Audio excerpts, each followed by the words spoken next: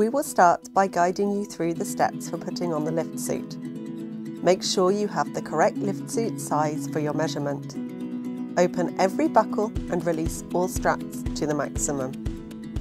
Start by putting on the vest like a backpack. Then close the chest belt, the hip belt, which positions the buckle on the left side of your hips, and the thigh cuffs.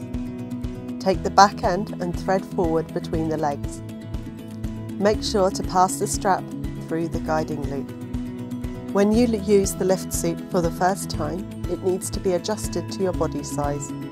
Position the vest such that the activation buckles are placed at the collarbone level. Tighten the side straps. If you cannot reach, ask somebody to help. Note the scale for your next use. Tighten the chest belt. Stretch and move your arms. If you feel any pressure or discomfort, loosen the vest slightly on the side and tighten the chest belt. Tighten the hip belt and thigh cuffs.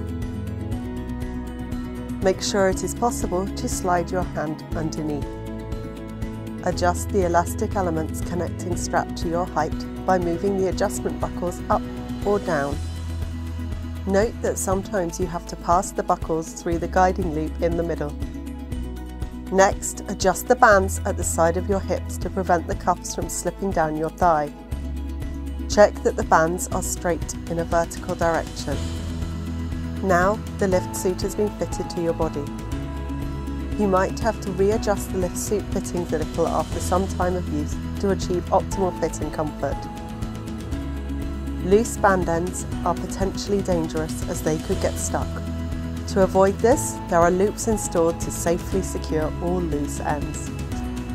Each time before you start working, activate the lift suit by pulling the activation straps just enough until you feel some resistance. When the lift suit is activated, it will support you during every lift. When you momentarily don't need support or are on a break, deactivate the lift suit to ensure that you can move freely. This can be done by releasing the activation buckle and leaning forward or moving your legs. Note that when activated, the elastic elements must be positioned within the indicated region to function properly. If the elastic elements are positioned too high, reaching the limit, deactivate the lift suit. Shorten the elastic element connecting strap and reactivate the lift suit. When you start using the lift suit, your work will feel somewhat different.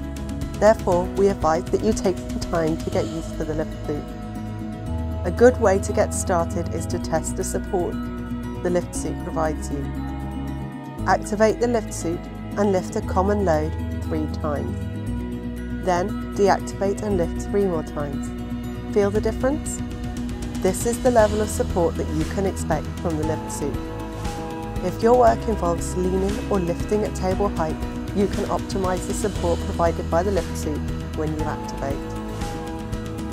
First, bend to the position needed for your work. Activate the lift suit by pulling the activation strap until you feel the amount of support you want. You may want to pull a few times until you reach your target support. Now you are well supported in this working position. When you are finished working, the lift suit can be removed easily in seconds.